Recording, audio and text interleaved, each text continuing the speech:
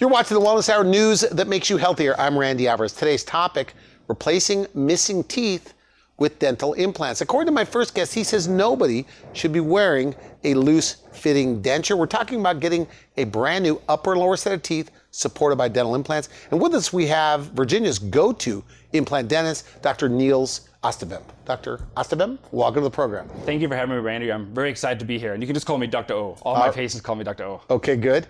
And you brought a lot of photos, so we'll get to as many of those as possible. Now, for people that don't know your practice, like who's the typical implant patient, dental implant patient? So we kind of have two groups of implant patients that come to see us. Okay. There's the one group of patients that is in a, kind of like in a, I think a lot of people have experienced this. You get the root canal, you get the redo root canal, you get another crown here and there. But because their biggest fear is they don't want to get the denture. Like they really don't want to get a denture. So they keep patching.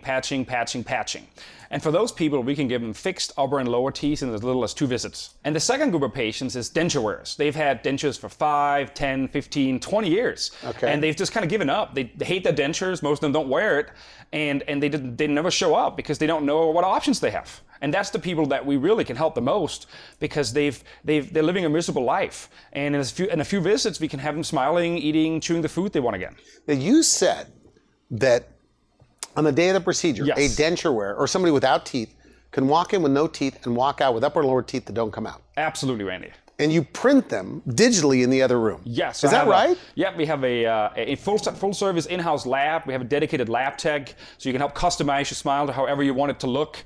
And that's how we can do it so fast. Okay, now you have been in dentistry since you were about 10 years old, right? My dad would probably say that. I used to tell about my dad's dental clinic, but yes. Is that right? So Yes. it's in your blood. Yes. And you like it. You know, I said that you speak with a lot of enthusiasm and high Yes. volume, and this was off camera. You go, it's because I love dentistry. Yes, I absolutely love dentistry. That's interesting. And I love to help people. Like I love to change people's lives. Okay. And this implant dentistry part has been a journey for me the last 12, 13 years.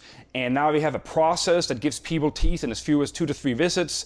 They can eat the foods they want. They can live the life they want. It's like a new start to life for them. And when you hear all my patients' stories, that's what makes me excited. We went on your website, I looked at some of the videos. Yes. And these patients, I guess some of them were told their only option was a denture. Yeah, absolutely. And now they have new teeth. We hear it every we hear it every single day. People come in and says, I was told I need a denture, but I really don't want the denture. What are my options? And they literally think they only have a denture as the only option. And with our advanced imaging technology, 3D CAT scans, we have 3 face scanners, we can work everything up digitally. I used to tell my patients, if you can literally drive to my office and you can walk or wobble in, we can get you implants. Is that right? Yeah. Getting brand new teeth supported by dental implants. Absolutely. Is this the future of dentistry, like dentures as we know them today? Because I said at the top of the show, no more dentures. So 20 years, 100 years, dentures won't exist as we know them. They'll all be That is my attached to goal. something. My crusade is I want to get rid of. Nobody should have to suffer wearing a denture. Okay. Now, are there a lot of people in Virginia that are either wearing a denture, headed to a denture? Yeah, there is. If you just look at the amount of people that has an existing denture, you could take the largest stadium at Virginia Tech that can be it seats 66,000 people, and you could fill that more than 10 times with people just wearing dentures just in the state of Virginia. Is that right? It's a big. Well, if it's so good getting new teeth supported by dental implants, why aren't they all doing it? What's your take? There's like 4 or 5 reasons for that. One of the reasons is people with dentures, existing dentures, they just don't know the options. They just don't show up at my clinic because they think there's no options. Okay. There's also people, because of cost, they think they need 28 implants, which is not true. You don't need 28 implants, 1 for each tooth. How many do you need? 4 to 6 implants per arch. Okay. And then there's another group of patients because of anxiety. So anxiety is a huge thing. That's why we're one of the only clinics that do IV sedation in our clinic. So that's not a factor anymore. You know, patients remember walking in and they remember walking out, but anything in between, they have no idea what happened. Because I think of it as a painful procedure, but they're numbed up. They're IVs put to sleep first, numbed up, we do the surgery. And it's very interesting, Randy. I hear time after time, my patients come back and tell me, I took narcotic pain medication for like a day. 2 days. That was it. They were like, they've had teeth pulled and, if they were putting dentures, they remember all this pain. And here they get teeth, in one surgery and they're like, I thought it was going to hurt way more. And they're surprised. Okay, And good.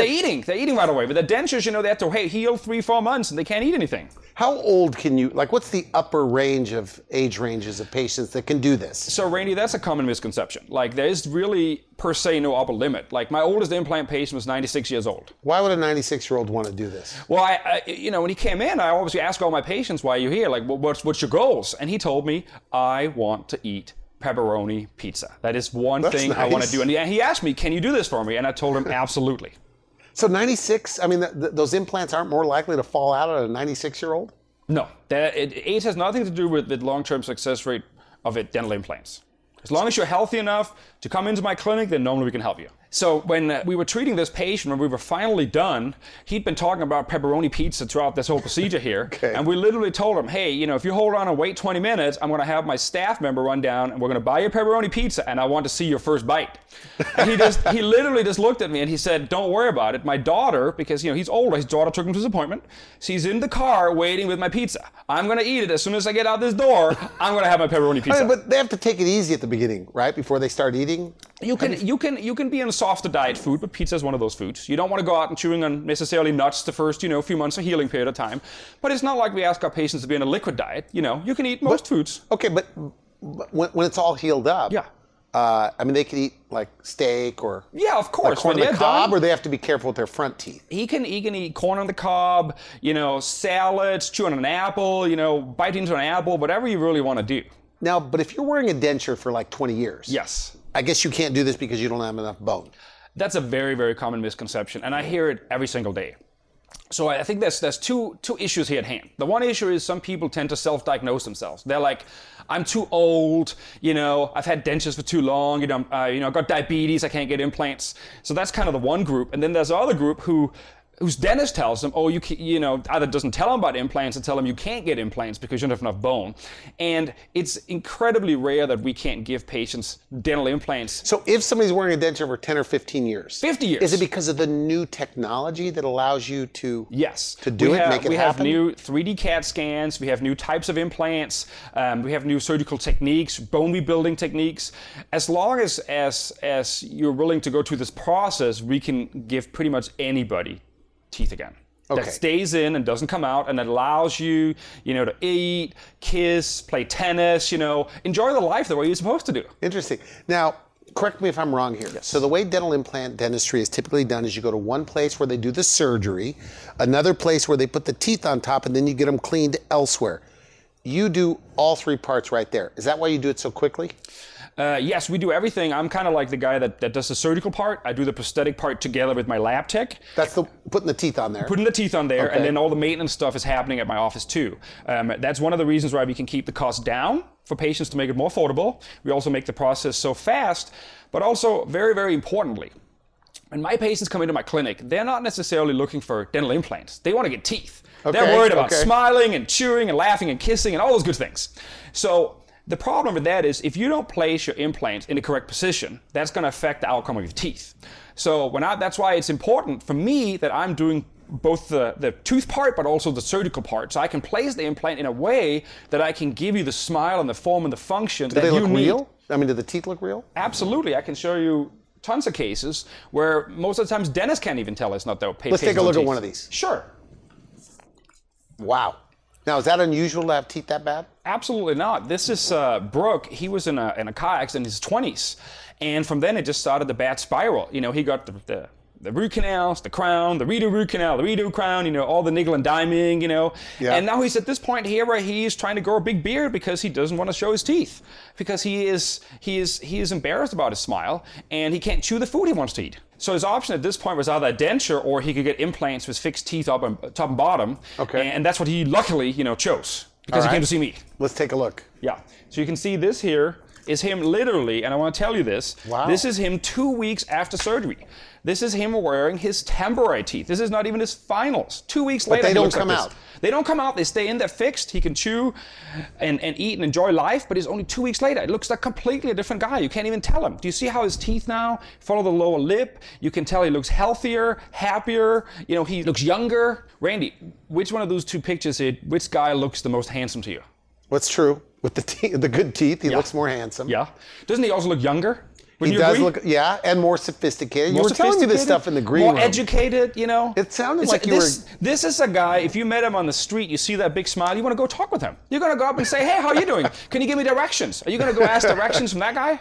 That's true. He looks like a mean guy, but he's not. He's not. He is the nicest guy you will ever meet. Is that him over there? Yeah, that's him. This is actually... So he's holding his before. This is actually 3 years later. This is the same guy 3 years later. What's it like when a guy like this sees his face in the mirror for the first time? It's a very emotional experience, like for my patients. There's a lot of tears, especially with him. I remember his wife ecstatic about his result. Like, she finally got her husband back. Like, she told me, I have my husband back. What do they like more? What they can eat or the way it looks? It's very interesting. You know, there's certain stereotypes. So most of my male patients come in and their primary thing is they want to eat, you know, steak, you know, they want to be able to chew the food that they can't chew anymore or eat anymore. Okay. And then there's other groups, the females, most of them, they're mainly worried about aesthetics. They're like, yeah, if I can chew, it's fine, but I really want to look great. I want to look a little bit younger, you know, I want to have that great smile I see in all the magazines. But it's very, very interesting, Randy. When patients are done, it's like, it flip-flops, you know, because you quickly forget what you don't know. And patients that just wanted cosmetics, when they all of a sudden start chewing that steak for the first time, or they have that salad, you know, you haven't had salad for a long time, you haven't chewed corn on the cob, they come back in and they're like, wow, this is amazing, I can chew all the food I want to get. And the same thing with the guy, like, you know, Brooke, like, all of a sudden he's getting compliments. People are like, he wanted to chew, but people are giving him compliments. You know, walking into my clinic, he's like, you know, one of the other patients complimented how nice my teeth looks. He's out in public, you know, the bar. They're like, you have a nice smile, sir. So he's probably doing selfies on Facebook. Absolutely. He's like, look at my teeth, it looks great. Now I have to bring this up because insurance, even the best dental insurance, doesn't really cover this. Medicare, Medicaid doesn't cover this. But Randy, like, people finance this all over the country. We have people at my clinic dedicated to just the financing process for this. So you have payment plans? We have payment plans, yes. And we have different outside external financing companies that finance people every single day, hundreds of patients every day. So you have to have decent credit, a little bit of credit. You have to have a little bit of credit to get the financing to secure, you know, this process. But it makes it affordable for everybody to do it. Yeah, you can spread the payments out over several years, and then it's just like having a, you know, like a payment each month. Now, a guy like this, back to this guy, they're IV sedated, and you say they have very little memory. Like, they don't really remember. Correct. They lose track of time. They remember walking into the clinic, and then we give them drugs as amnesia, so they don't remember what happens, and then they remember walking out of the clinic. But anything in between, you know, during the surgery part, we don't really want them to remember, because who wants to remember that? Like, that's kind of, you know, barbaric to do that. Randy, let me show you this next patient. This is one of my absolute favorite patients. This is Tara. Okay. She has always, in her own words, always had bad teeth. She's had the, you know, the root canal, redo crown, and everything's just worn down on her. If you look at her smile right now, you could tell how her teeth are worn flat, not very aesthetically looking outcomes she has at this point. She's very frustrated. She can't eat the food she wants. And she came to me because she doesn't want to have a denture. And that's the option, is denture, or we go do something else. That's young to be wearing a denture. Yeah, she's at this point here, when we started this process, she's like late 30s. Okay. That's very young for a patient. Who wants to have a denture in their 30s? Nobody should ever have a denture in their 30s. Okay. So we gave her options, and this is one of the strengths at my clinic, because we're multiple dentists at my clinic.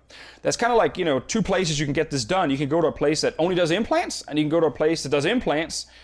Me, but we also have other dentists that I employ, because not everybody needs implants. Sometimes it's better to save the teeth and do what's called a full mouth rehabilitation, where you basically put crowns on all the teeth to give them the smile that they want. Okay. So with her option was a denture, and you saved her teeth. Yes. Okay. Yes. We ended up saving her teeth. You can see here. This is her with my wife, Dr. Amber. Look at them here side by side. You can see in the picture before, you can see her edges of her teeth are worn down. They're mismatched. Makes her look older with those flat teeth. Older, okay. Less educated. But wouldn't you agree on if you look at the after picture that she looks more attractive? Yes. And that happens to everybody. Like, smile, people. The thing is, this is a very important point. You hear people say, you know, teeth doesn't really matter, you know, a smile, whatever. But that's only people with good teeth that say that. Like, if you look at, for instance, Men's Health, they surveyed their people there, and they said the number one thing they look at in the partner is a smile. Okay. So don't just take my word for it. Just about every survey. Pretty much any survey, smile is top 1, 2, or 3. She does look better. Yeah. With those new teeth. Younger, too. Do you want to agree she looks younger? She does look younger. But she's really 4 years older. And you saved her teeth. So your wife is a dentist. Yes. So she does So you do the implant, the surgeries, those Implant kinds and of things. sedation is kind of my area. But when you could save teeth, she'll take over. Yeah, so you focus on all the big full mouth rehabilitation aesthetic cases, veneers, crown and bridge. Do you go home and talk about dentistry all the time? All the time. You do? All the time. So I know you have a couple of kids. Yeah. Is she like you? Is she as passionate about this as you are? Yes, absolutely. We both love going to work every day. Because the thing is, like, I help change people's lives with implants and surgeries when we can't save the teeth. She helps transform this beautiful young lady's life and smile with regular dentistry, crown and bridge, a few root canals. But look at the difference. Now, she transformed this just like I do it. But that's the thing is, especially on young patients, sometimes implants are not always the best option. And that's why my dad has a saying. Okay. My dad has a saying that says, if you give a guy a hammer, he's going to use a hammer. If you go to a place that only does implants, what's the treatment option? They're only going to suggest implants. Okay. That's one of our fortes that we've split it out so everybody kind of has the little expert area. And we get consults every week from like some of those big implant centers, from young people. You said you're less expensive. We're less expensive, but also we a lot of times end up telling the patient, you don't need implants at this point. You're in your 20s, they're going to pull all these teeth on you, and really you just need regular dentistry to give you the smile you want. You need cosmetic dentistry. Great, we send it to my wife, Dr. Amber, she takes it from there. Okay, that photo, is that her right there too? Yeah, this is Tara before and after. So she's holding her before teeth. Right in her hand. She's holding it before teeth, and right after that, we took it out of the frame and she pulled it in two pieces because the bad old teeth is gone and her new reset is here. That's nice. Yeah. And then everybody you say wishes they would have done it earlier. 100%. Every single patient tell me the same thing. They wish they could go back in time and tell themselves, just go in there and just get started. And the thing is, if you think about it, what do you have to lose? What do you really have to lose?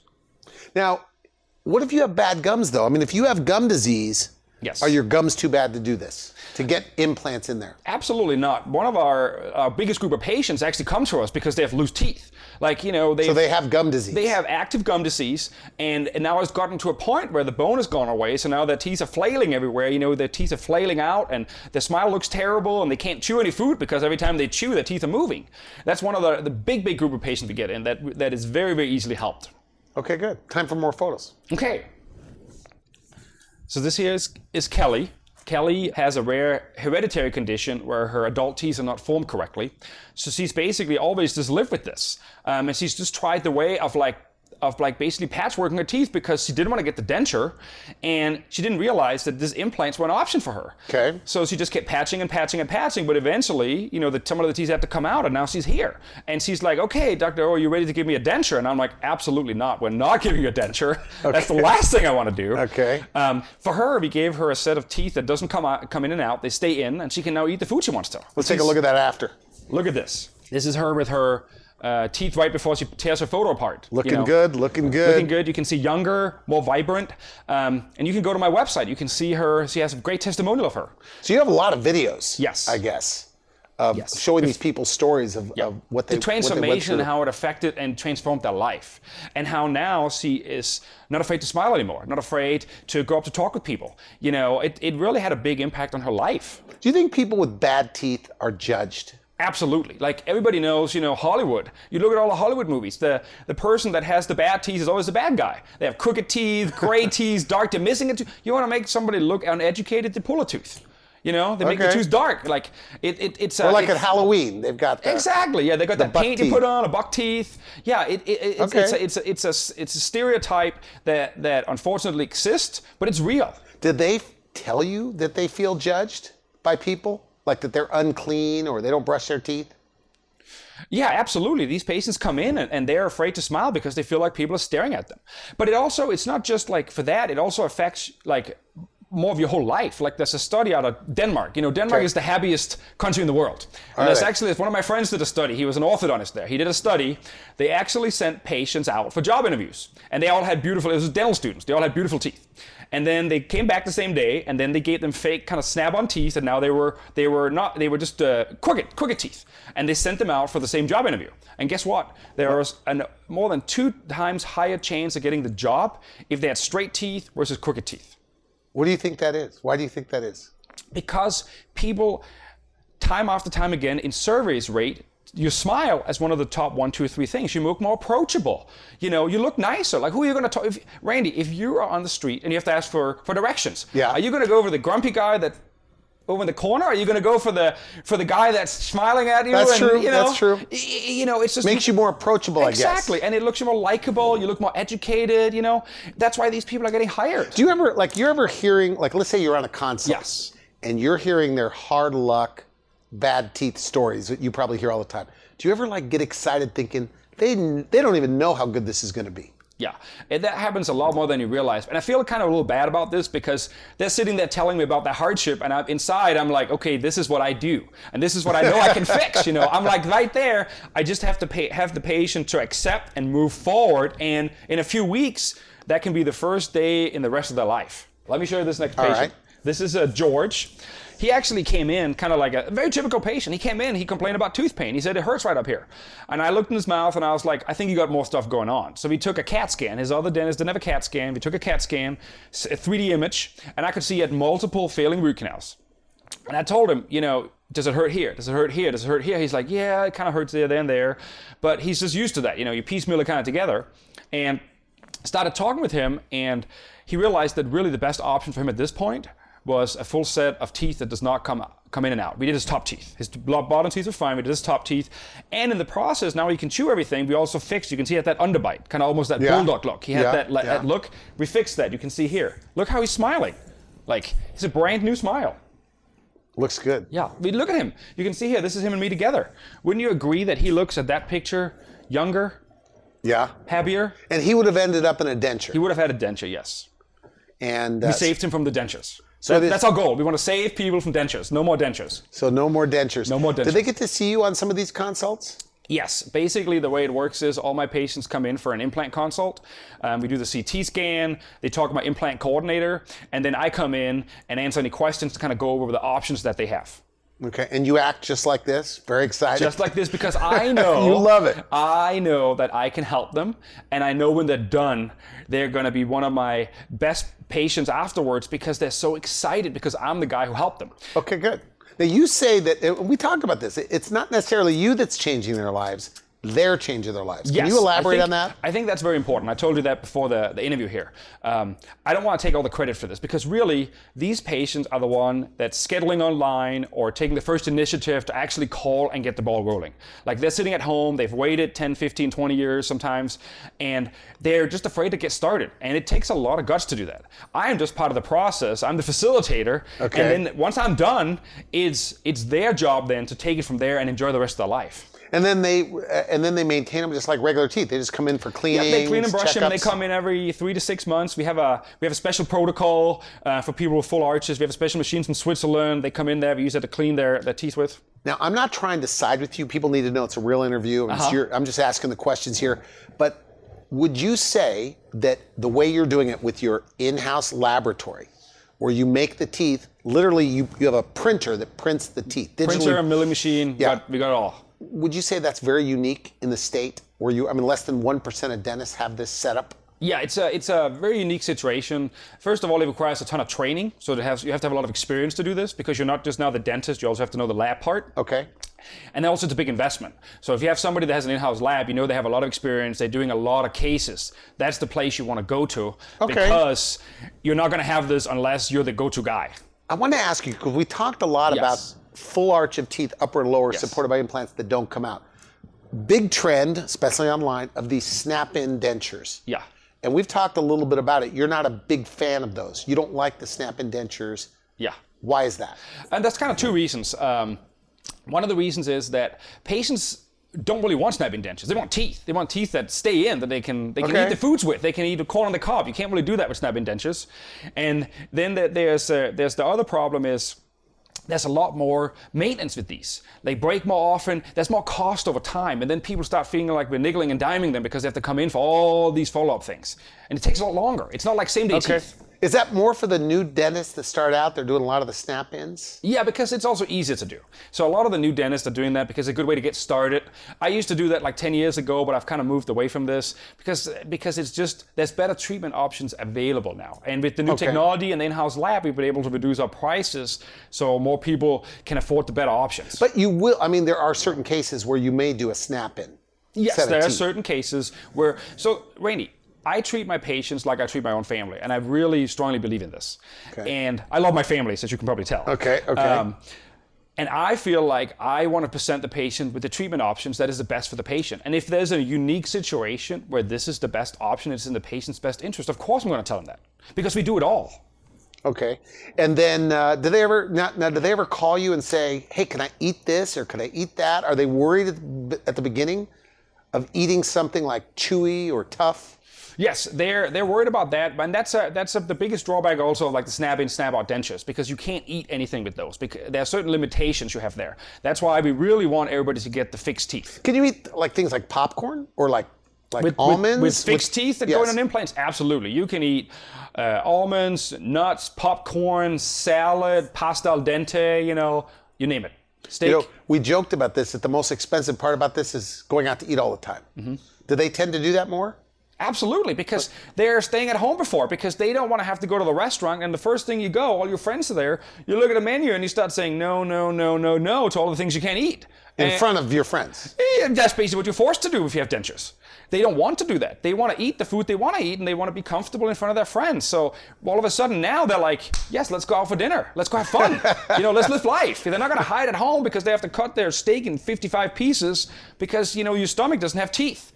Okay. You need teeth here to chew your food, not your stomach. So we're out of time. Yes. Final message to the two groups of patients. They're either currently wearing a denture, yes, or maybe they feel like they're headed to a denture. Uh-huh. They've heard what you have to say, but they're still skeptical or afraid or worried about pain or whatever. What do you say to them? I invite them in. I want them to come in and meet me, meet my clinic, meet my team, and at least they'll know the options, because most patients don't. And you'll set up payment plans for them on the consult as well? Set up payment plans, and take care of all their fears. Most of my patients' fears are just anxiety, and we have sedation. They hear that, they're like, okay, I'm good to go. And it's safe, the sedation. You're monitoring what? It's very, very safe. It's monitored. I have a full-time registered nurse on staff that helps with it too. Like, we have a full setup. Like blood pressure, like their vital signs. Yeah, blood pressure, EKG, heart rhythm, like blood pressure, pulse oximetry. We have a full setup. We've been doing it for 12 years. What if you have type 2 diabetes or you're on blood thinners? Can you still do it? Absolutely. You'll work with their medical doctor in certain cases? We work with the medical doctors in certain cases to get clearances, to adjust the medications. Here's the kicker, Randy. A lot of medical doctors don't know a lot about implants. So they might go to the doctor and say, you can't get dental implants because you got diabetes, which is absolutely not true. We just work with the patient on the medication side with the doctor, educate them, and then we get the work done. Okay, good. So no more dentures. No more dentures. Okay, so if they want to make an appointment, do they go online or just call your practice? They can choose. They can go call my practice, or they can go online. If you're sitting at home watching this now and it's 10 o'clock at night, go to my website. Make that appointment. Make the first step to get your transformation, to get you reset. Okay, Dr. O, thank you for coming on the show. Great stuff. Thank you. You've been watching the Wellness Hour, news that makes you healthier. I'm Randy Alvarez. For now, I wish you good health.